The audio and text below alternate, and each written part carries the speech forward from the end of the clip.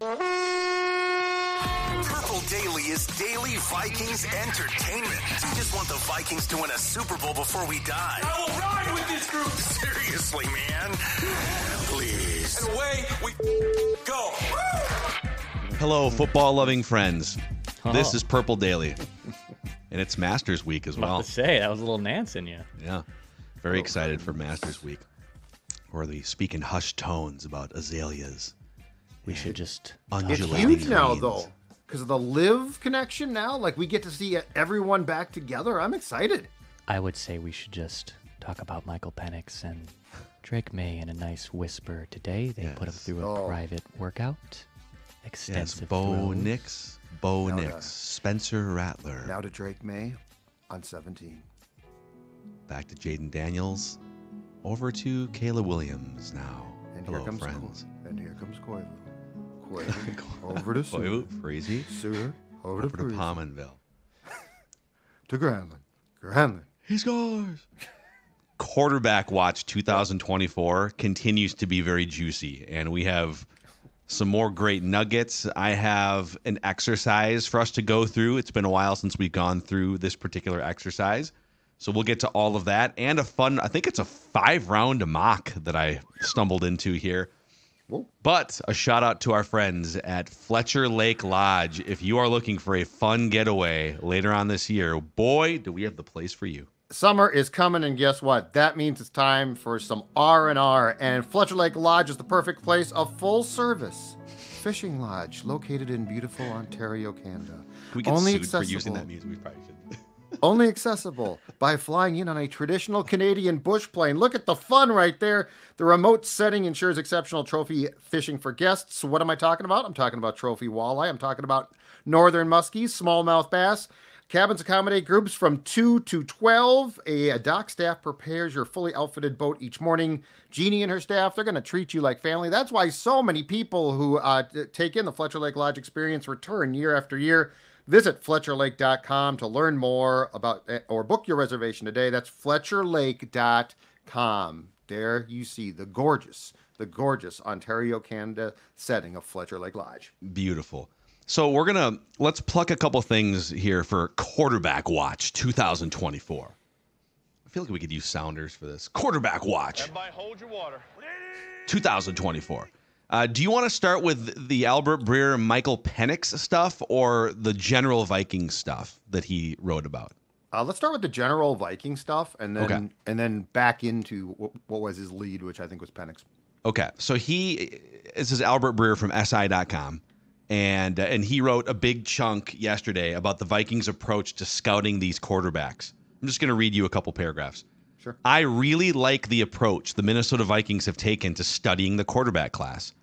Rather than go to cattle calls that pro days often become, Minnesota dispatched their quarterbacks coaches, Josh McCown and Grant Udinsky, to those cattle call pro days, and then rolled out a larger contingent for the 3-day whirlwind tour to work out quarterbacks privately. So they said, we'll go to pro days. We'll send McCown to a pro day.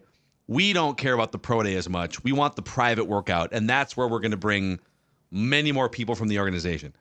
So the itinerary included stops in Chapel Hill to meet Drake May, Ann Arbor to meet with J.J. McCarthy, Seattle to put Michael Penix through the paces, and Eugene, Oregon to see Bo Nix.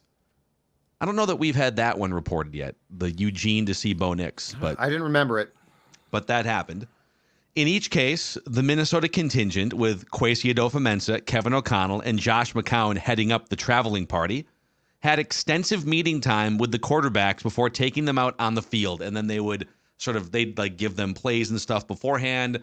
They would test their retention, and they would kind of have back and forth and go through things. It's all very well thought out. It was rolled out really the minute Kirk Cousins decided to leave. The groundwork for the Houston trade was laid at the combine and pushed over the goal line after the ex-Vikings quarterback bolted for Atlanta. The smoking gun that getting a second first-round pick was done with the implicit goal to draft Cousins' replacement. The addition of Sam Darnold on a 1-year deal sets a safety net. So I think the Bo Nix thing is new. They've had private workouts where they like several hours where it's all of them. It's Kwesi, it's Josh McCown, who is very highly regarded. It's KOC. Now, Doogie gave us an update on the scoop session that Jaden Daniels is the only one here of these guys that are projected to maybe go in the top half of the first round that they haven't connected with on a private workout. And we kind of talked about, is that a smoke screen? Because Doogie's saying he's hearing from the Jaden Daniels side, no, they would love him to go to the Vikings if it worked out that way. They'd love him to probably go number 2 or 3 to the Vikings because they want that bigger slot bonus. But Albert Breer, very, very high on the way the Vikings have approached this process. I absolutely, just from an outsider standpoint, and it's really good reporting by Breer, I love this. This is what I would want. This is where, in fact, the train could come in by my house. The train's coming down the tracks. It's Buxton with a double. Hey, the Twins finally got a hit. It just happened here in SLP. It's the franchise quarterback train. And you know what? We don't know who's on it. We don't know if it's McCarthy, if it's Penix. But you know what? He's pulling the thing right now, and it's coming down the tracks. I love this. I think this is absolutely, like, if you were to ask me, hey, I'm going to give you scenarios of how teams like prepare to potentially draft a QB. This is great, because what I complained about for so long with like Spielman and stuff was, we get this guy in a room for 15 minutes at the combine and we get that's a lot of time that we can sit down. And I've always been like, okay, but you're sitting in a room and okay, the guy can get up to a chalkboard and draw plays or diagram plays that you discussed, but they're not on a field. And the pro days have become really sort of a tricked up way for quarterbacks to present themselves. A lot of them don't do things at the combine, so they do them at a pro day that's basically been presented by their people, right? It's their receivers, it's their patterns, it's their everything, which doesn't mean that they're a bad thing. But what Breer is saying with these personal workouts, I think this is what you want, which is alone time to talk about things, to get to know a person. Yeah. Because like as far as I know, there's no time constraint here now, right? So like if I talk to Drake May at the combine, I literally am on an egg timer. And when it ends, he's done with me. If I talk to him in Chapel Hill, I can talk to him in a environment that he's comfortable in, but more importantly, that we could probably talk for an hour in. Then we go to the field so I can see him, I think we get, because it's what we have access to, I think we get so hung up on the film that we often forget that, as we've discussed 1,000 times, and it's incredibly important, the quarterback should be the CEO of your team. So like if you hire a CEO of your company and he comes with a resume that's awesome and he turns out to be a raging a-hole who no one can work for, but like he makes money, you still got some problems. So like this is the play-by-play of what I want, which is, and the McCown thing I love, because that gives you the ability to have somebody that you trust implicitly go to the pro days and also judge from that, which is great to see the guy around a big group. I am a huge fan of what I'm seeing because the decision is so huge. And what this is explaining is it involves so much more than sitting down with film. Love it. Yeah, Thor talked about, I think, 2 Thor's days ago about how this is like Bachelor and you're doing solo dates instead of group dates. Like it feels like the Vikings could do speed dating with, all these funny little combine visits and whatnot. Instead, like, no. We want one-on-one time. We want to get to know you a little bit. We're going to put you through this workout. We want to see not just how you perform as a quarterback, but also how you perform as a CEO, as an individual. And I think that's kind of the right thing to do here. It is interesting, though, and we'll get to this Penix thing, that it just feels like in the last few weeks that the Michael Penix stock is on liftoff. And again, is that for good reason? Is he shooting up the draft board? Is that a smokescreen to kind of distract us from maybe a primary target? But it is interesting that Breer put in that part about how they put him through a very rigorous workout and had him do numerous throws. Yeah, well, you alluded to a couple Thor's days ago. Thor brought up the Bachelor, Bachelorette. I don't know. I've been a huge fan of those shows in terms of smut TV going back 10 years. And yeah, you get a group date setting, and there's all these teams and all these people, and you're really only going to get the best version of people. If somebody acts out in that setting, it's probably a huge red flag. But everyone is putting on their best. But if you spend like 2 days with JJ McCarthy, or you spend 8 or 9 hours over the course of time, what you're really looking for is you kind of want to see what they look like when they're not at their best and they're not in a controlled environment. Like, I want to see it. How does a guy react when he doesn't comprehend the play call in the way that you wanted, or he misses a throw or something? Because you're going to make mistakes. You're a human being. Does he lash out? Does he get weird? Does he get defensive? Does he not take the blame? Is he not comfortable with feedback? Like, those are all things that you don't really get to learn at the combine or in your little 15 minutes where you get to ask them weird questions about their family history and stuff, right? So okay, let's get to the Penix stuff from this Albert Breer article, because it is interesting. Now, he does lay out one of the themes here is that it's possible that it's not Penix's draft stock rising, that it's just the more information comes out, the more we're seeing the merging of what the NFL world thinks about Penix versus where the media and mock drafters have. And it's probably less about teams realizing, oh my God, Michael Penix is a good quarterback prospect. And it's like the public is getting the actual information. Yep. So the Vikings did send a large contingent to Seattle. They put him through a workout of nearly 100 throws. So think about that. I mean, that's like probably 2 hours worth of throwing footballs right there. Assuming that you're taking some breaks here and there. But I'm going to read you some snippets here from different sources that Breer talked to about Penix. From one offensive coach from an AFC team, quote, "Penix is my number 2 guy. I love Penix. He's a stud, a born leader, calm and collected in a genuine way. He's a baller. He turns it loose. He can throw into tight windows. He stands in the pocket. He lets plays develop. He takes hits. He throws it down the field. He's just a winner." Here's an AFC college scouting director who says about Penix, "He has a super strong arm.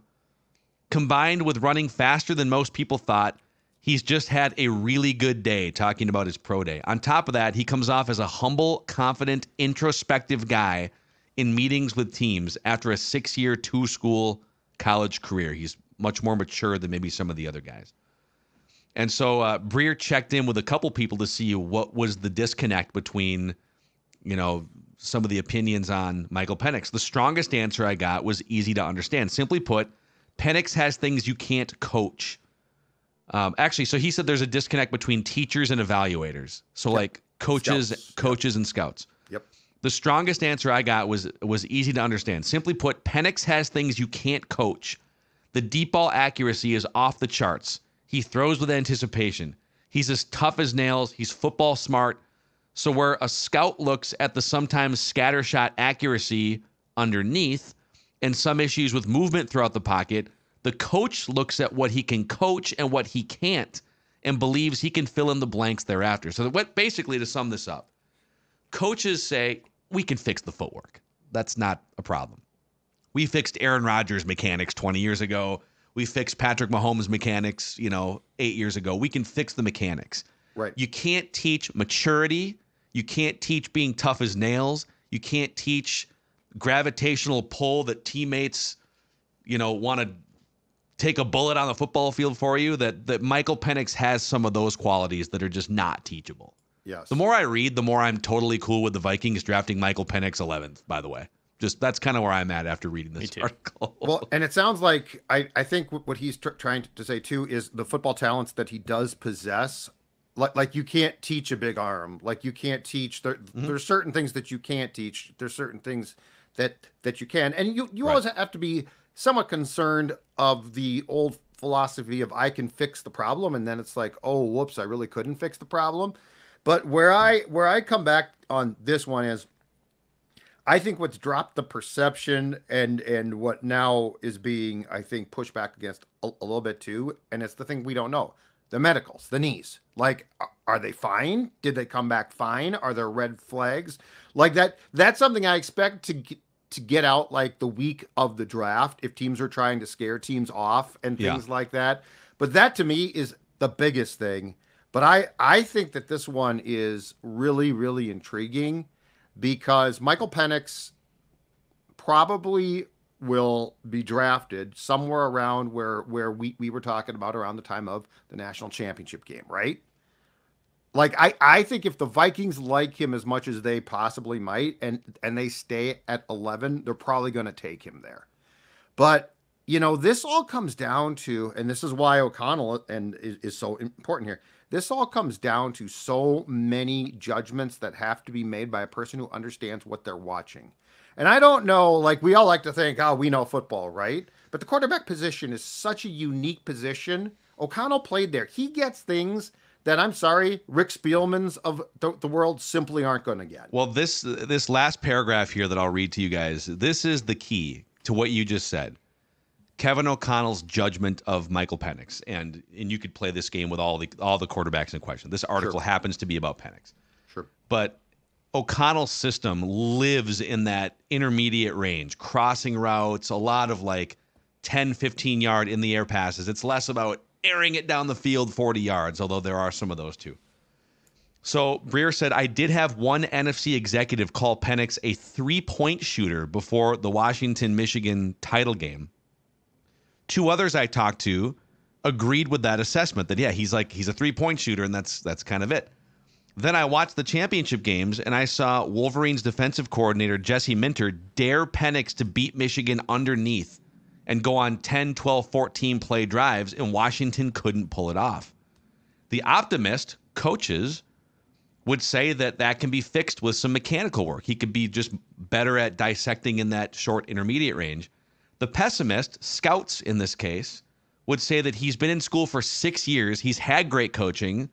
Why isn't he better in the intermediate range going into the NFL? Right. It's not like folks haven't been trying to coach him in that regard. Right. So that's something that idiots on microphones like us can't figure out. That is a Kevin O'Connell specific question that you would, or Josh McCown, and you'd say, guys, can you get him to be more accurate and more surgical in these jab passes that you need to sustain these 8, 10, 12 play drives? Right. And the answer can't be just like, yeah, we can. I think it goes into here's exactly how we can do it, right? Like these guys will understand exactly what the fundamentals are. Now, here's the thing with Penix that I think we have to be prepared for. And this is not a bad thing, but I don't think we're prepared for it yet. I think if they take a guy like Penix, we have to be prepared for Sam Darnold to start all of 2024. Because you think so? Yeah, well, I'm just saying, if you're going to redo the mechanics, the worst thing that you can do is play a guy because he's going to revert. Sure. I mean, we saw this with Tebow. We have seen this countless times. I work with you in training camp. Like off season, we work. Training camp, we work. 4 weeks in, Sam Darnold's not playing awful, but he ain't great. And so I'm like, Michael Penix is going to play. What happens? He reverts back. Like it's too quick. Michael, we've spent the entire offseason teaching you how to throw right-handed. Yeah. Okay. And now you're trying to throw left-handed again, guy. And your brain just goes back to what you know. So like now the bullets are flying, and now you're like back into your habits.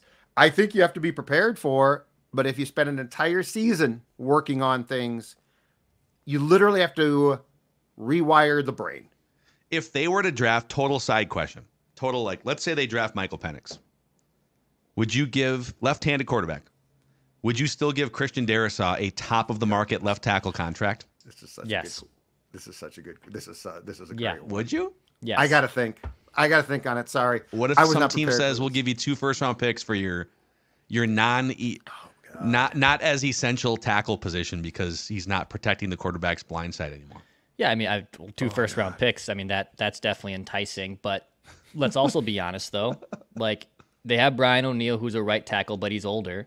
And I'm not saying like tackles just erode once they get 29, 30. But he's had an Achilles. Like it's a valid point. He's older. Yeah. Christian Darrisaw, I think, is Brian O'Neill's a good tackle. I think Christian Darrisaw is more on an elite level, even a better player than Brian O'Neill. Mm-hmm.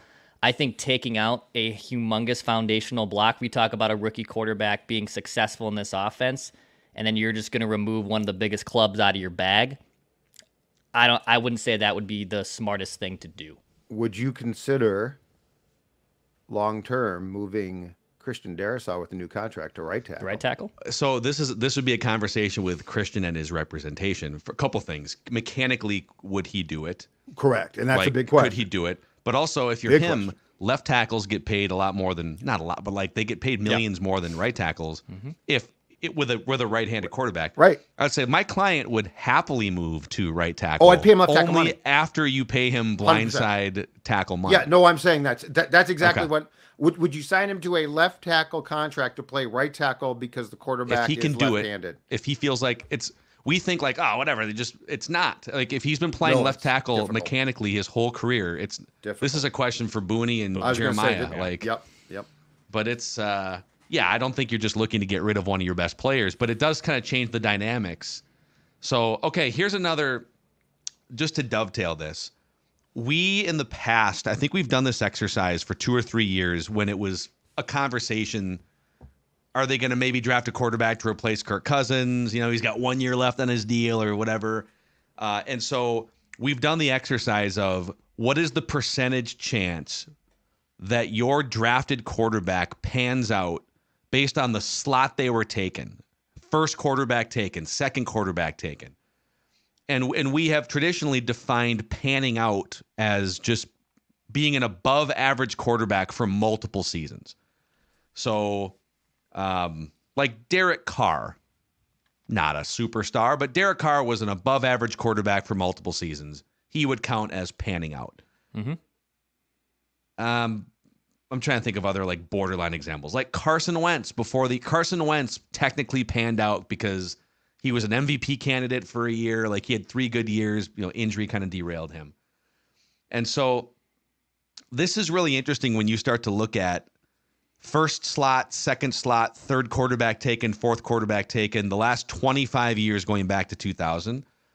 And it's a little subjective because I'm taking some liberties with like what I think panned out means with some quarterbacks. But if you are the first quarterback taken off the board, whether you're the first overall pick or whether that first quarterback goes third, if you're the first quarterback taken off the board since the year 2000, it's like a 65% success rate. Like 2/3 of those guys pan out to be above average quarterbacks. Okay. And if you're getting an above average quarterback on a rookie scale contract for 4 or 5 years, that is a huge win for your franchise, right? That is Definitely. Yeah. Now you can build a team. You got flexibility. There's a huge drop after the first quarterback off the board. Okay. If you're the second quarterback off the board, and I can go through some of these names, by the way, but it's like a 38 to 40% hit rate. Third quarterback off the board, just under 30% hit rate. Fourth quarterback off the board has been really bad. It's been a 14% hit rate. Wow. And that counts Jordan Love. It counts Derek Carr. He was a second-round pick, obviously. Yep. Fifth quarterback off the board is a 32% hit rate, above average for multiple seasons. Now, as Doogie pointed out on the Scoop session today, every year has to be treated differently. Like if you go back to the year 2000, there was only one quarterback drafted in the first round. So the talent wasn't nearly as good in the year 2000 compared to like 2004, where you had Eli, Phillip Rivers, Ben Roethlisberger, Matt Schaub was like a 3rd-round pick or something in that draft. Right. So if the Vikings get the 4th or 5th quarterback off the board, history would tell you there's only like a 20, maybe 25 to 30% chance that guy becomes a multi-year above average starter. But this year also might be one of the top 3 strongest classes of the last 25 years. So maybe you should be a little bit less, Right. glued Because the to slots these change numbers. too.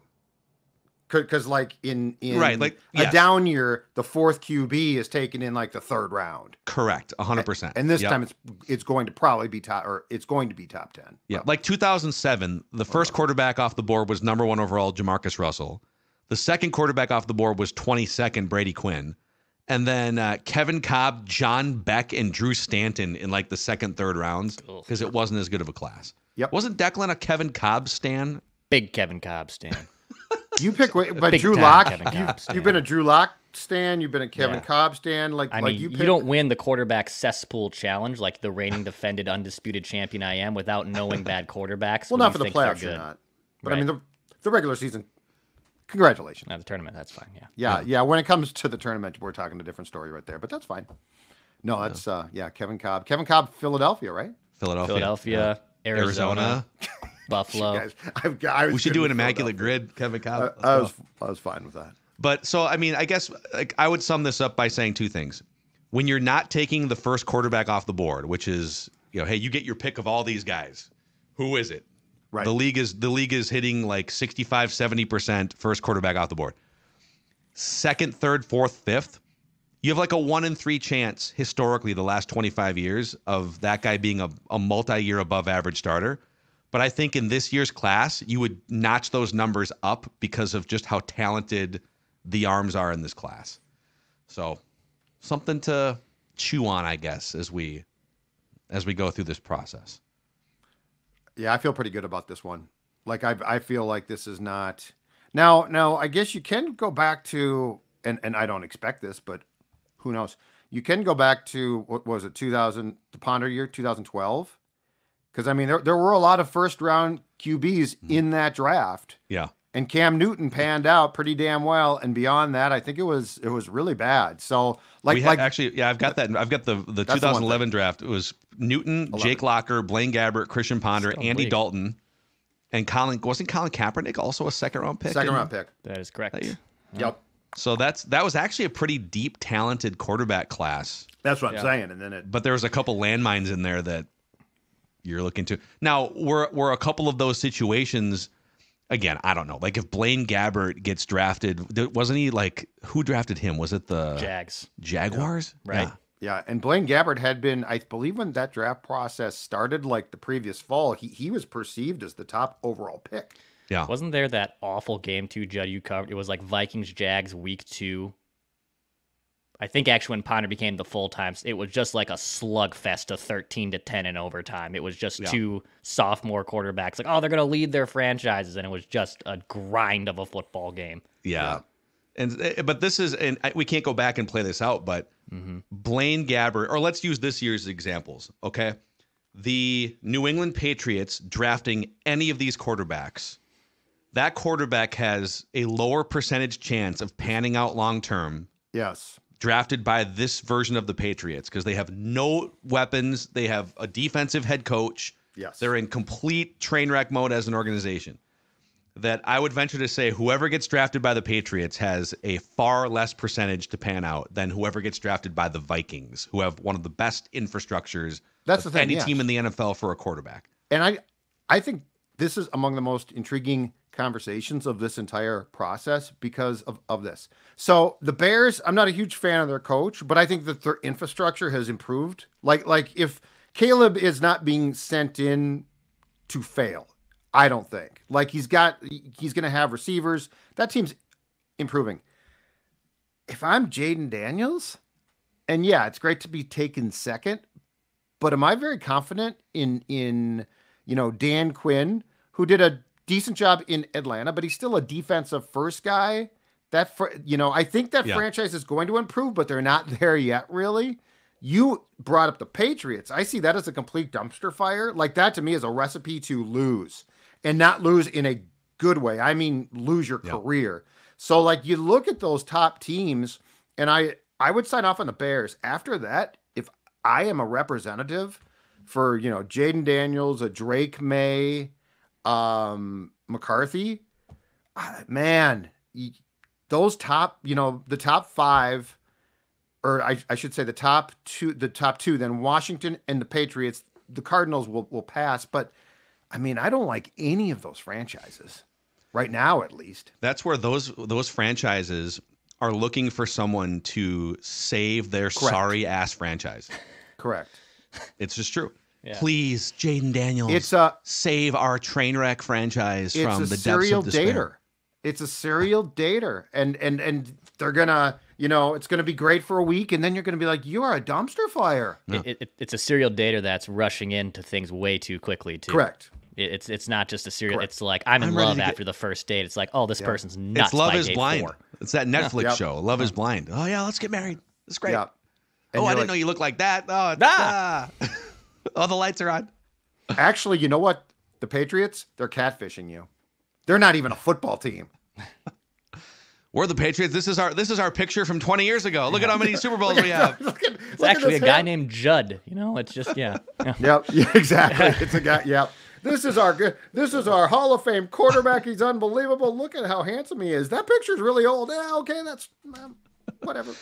If you show a picture of Finch Home Solutions, it's really they're always looking at their best at Finch Home Solutions. Yep, exactly. And look at that right there. They're being dispatched left and right. You know why? Because Finch Home Solutions, my friend Cody and his team, they have the answers not to your quarterback situation, but to your electrical situation at your home. They're going to protect your home. They're going to protect your family. They're going to make sure that your home is safe. Upgrades to current systems, electrical servicing, repairing storm damage, breakers, tripping, flickering lights, big or small. Guess what? Finch, fast, courteous, and incredibly efficient. Finch Home Solutions, give them a call, 612-357-2604, 612-357-2604, or finchhomesolutions.com. Cody and his team will take care of your home. And they would also love to talk some purple, because I don't know a bigger Vikings fan than Cody. finchhomesolutions.com. Dex, tell them about Aquaside for these upcoming lake months in and around the upper Midwest. God, I got word that at the cabin in Shell Lake on the in-laws, they got the dock in already. They put the waders on. They just put that dock in already. And luckily at that lake, in Shell Lake, Wisconsin, that is an Aquaside lake, as I like to call it. There's none of that weeds and algae, that nasty muck that's at the bottom of your lake. So if you're trying to figure out what is even under there, you can call our friends at Aquaside, and they'll help you diagnose what that is. They have the Aquaside pellets, helps them get rid of whatever that is in there, and also it's a safe product. It's registered with the EPA and DNR. You can go to aquaside.com. Shipping is free with these products too.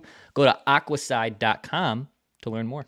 Hey, a couple notes on the draft party before we get to a mock, and also, I know there was a Justin Jefferson talker we were going to get to. Let's save that for maybe tomorrow.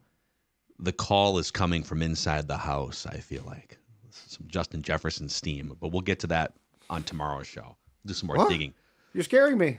Yeah, no, it's something interesting came out, but let's see if we can get some more intel. Do it tomorrow.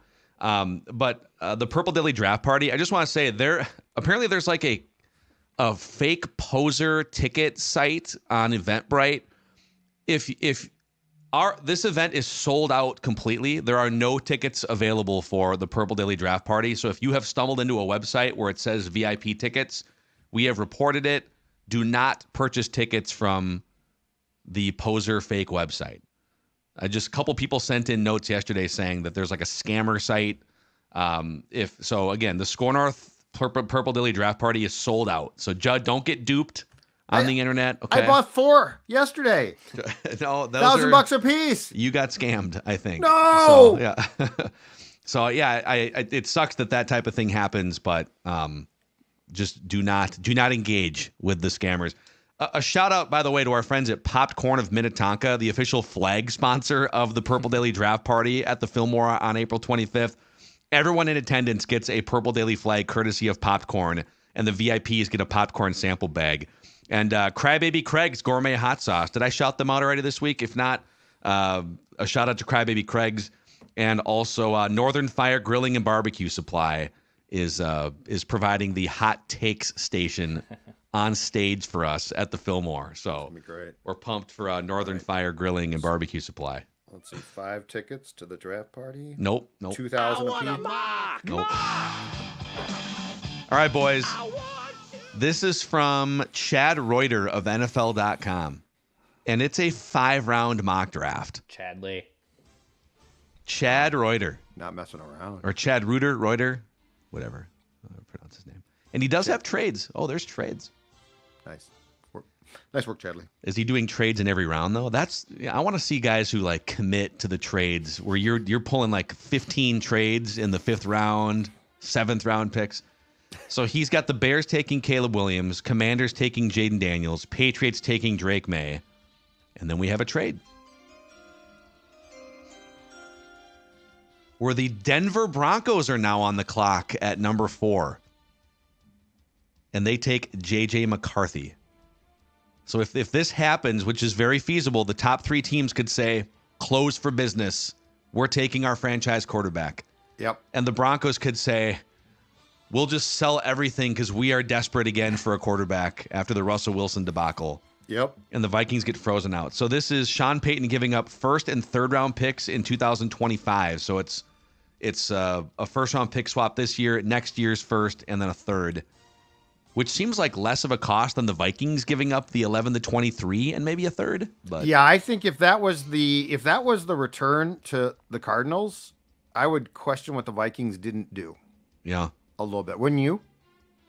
Yeah. I mean, well, this is where you know how I feel about this. If they love Penix and they feel like they can get Penix at 11, cool. Hang on to your picks.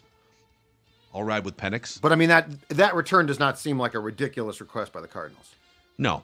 But if you this is the we keep coming back to this. You're a coward if you don't trade up. Okay, what if after all these evaluations and everything we just read about Penix, the Vikings love J.J. McCarthy and they love Michael Penix. Yeah. They love both those guys. Yeah. But to get McCarthy, you'd have to go up 8 slots or whatever, 6 slots, 7 slots, and give up future picks. It would be stupid to do that if you're the Vikings and you also like Michael Penix.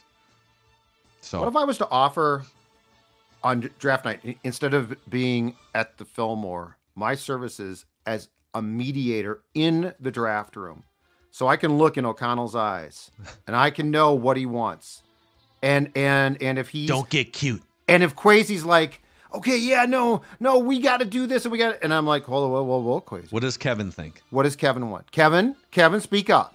Yeah, I mean, I think Kwesi is gonna. I think he's going to do what Kevin wants him to do because it's quarterback, right? Like with the receiver thing, he's like, listen, Kwesi's like, we can get receivers. Kevin's like, no, I want this receiver. I think with quarterback, I think it's going to be He did listen Kevin's last show. year. He did listen last year. So that was when my dad was in the kitchen, my dad was a really good chef. And so he would have all these great meals if there was a family dinner going on. But he had a famous line was, stay the hell out of my kitchen. Yeah, like, as in get the hell out of the way. Don't get in my way.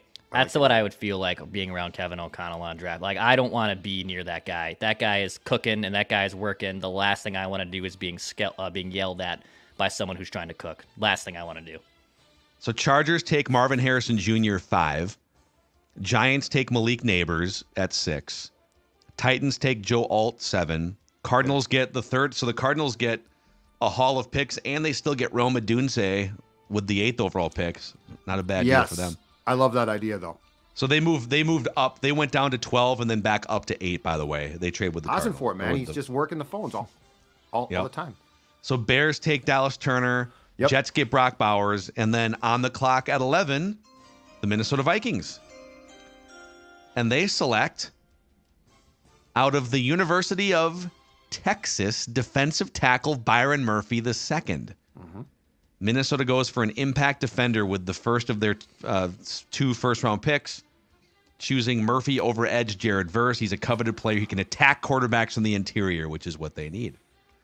Jared Verse, edge rusher to the Falcons. And then there's a run on offensive tackles here. In the middle, you got the Eagles trading up for the Duke center, Graham Barton, to replace Jason Kelsey. Okay. Chiefs trading up to get Xavier Worthy, the speedy Texas wide receiver at 17. Ooh, Brian Thomas, receiver to the Bengals. So a little Chop Robinson, edge rusher to the Rams. And then here's the Vikings back on the clock with the 23rd overall pick, where history repeats itself with the Vikings matching their 2014 draft plan, taking a defensive player with their top pick in the first round, and then snagging a quarterback later in round 1 out of the University of Oregon. Bo Nix to the Vikings. I saw that. Yeah, that's great. Wow, dude.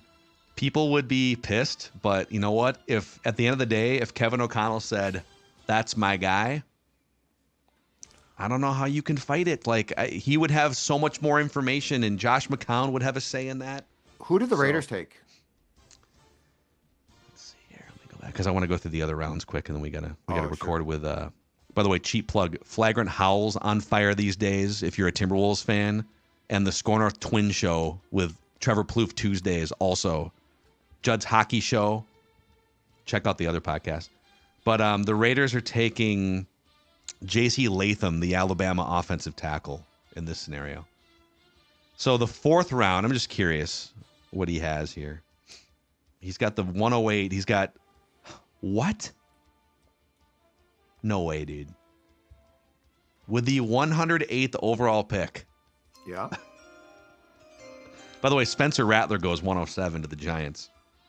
The Minnesota Vikings select Arkansas kicker Cam Little. A fourth-round kicker. Wow. Okay, that's wild. Yeah, I don't. Okay.